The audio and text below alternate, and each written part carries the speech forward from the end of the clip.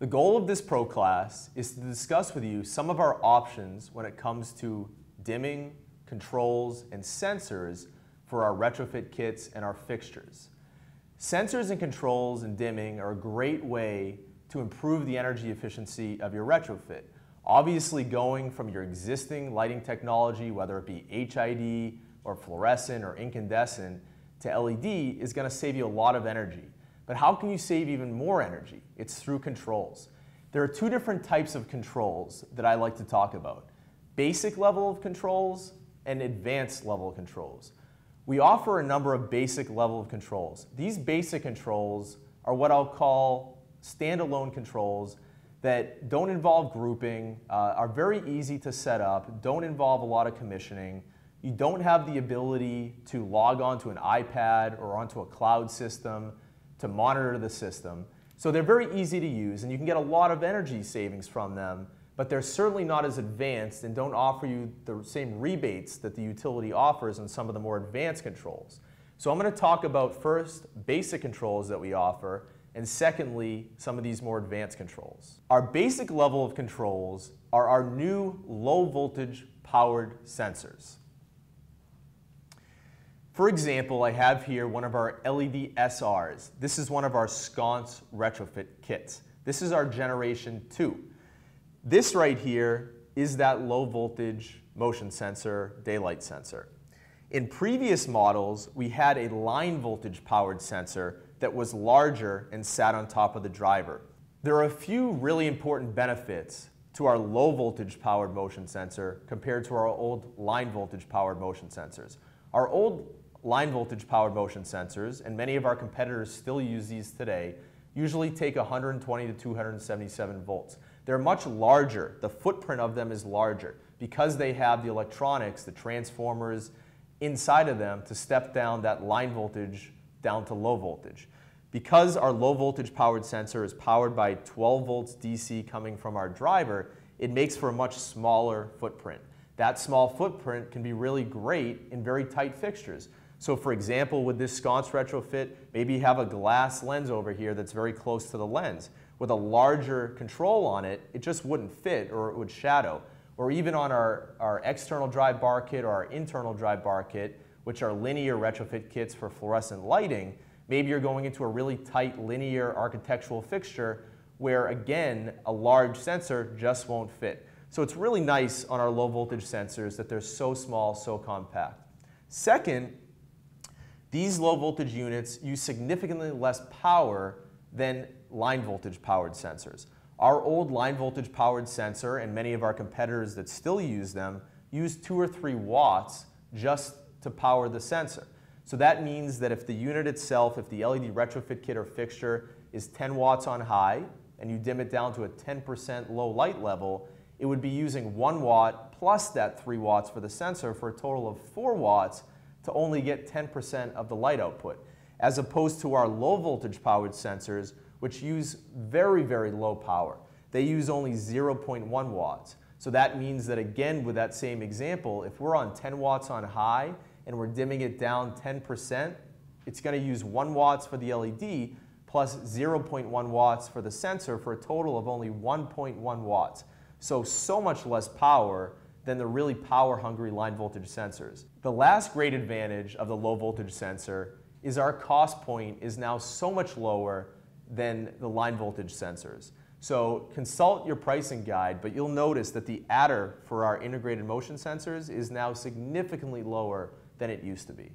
These fixture integrated basic sensors can actually see through any lens. So whether it's glass or plastic, 1 inch thick, ½ inch thick, 1/4 inch thick, milky or clear, these sensors use a high frequency radar technology that can penetrate right through that lens so that the control can be hidden, out of sight, out of mind. You never see it, nobody's going to touch it or vandalize it.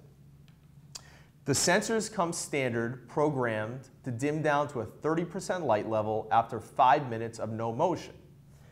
You can purchase one of our optional remote controls to adjust a number of different things, from your dimmed light level to your hold time. You can have it go completely off. You can activate our smart photo cell so that it It either holds it off during daylight hours, or in some of our more advanced level of sensors, it'll actually do what's called interactive daylight dimming, so that when the sunlight is coming into the space, it'll dim down to a lower level, and when it gets darker, it'll dim back up to a higher level.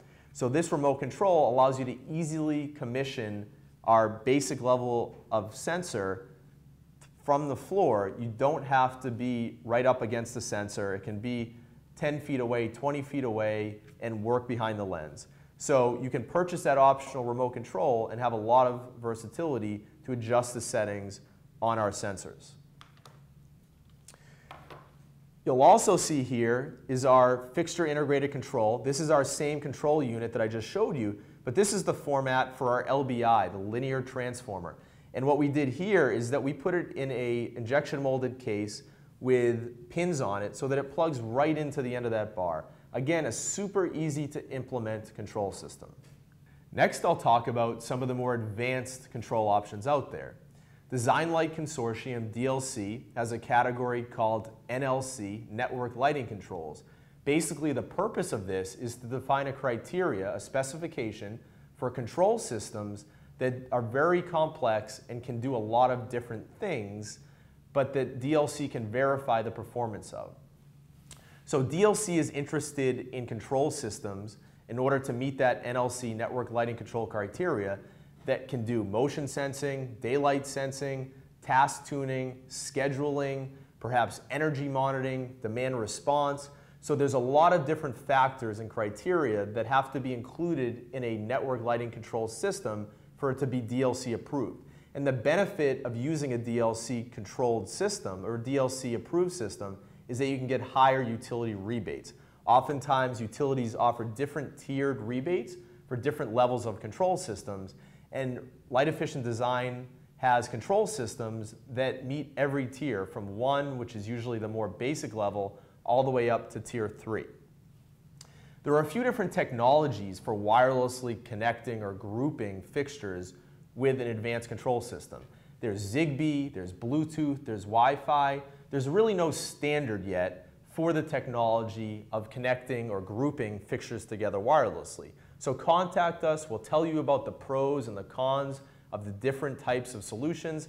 Sometimes if the fixture is indoors, you'd want to use a certain type of technology versus outdoors. Sometimes if it's a facility that's really, really busy with a lot of different types of interference, perhaps a hospital, again, there's a certain type of wireless protocol that would work better. So we don't pretend that you should be the expert in the technology. Definitely contact us and we'll walk you through it.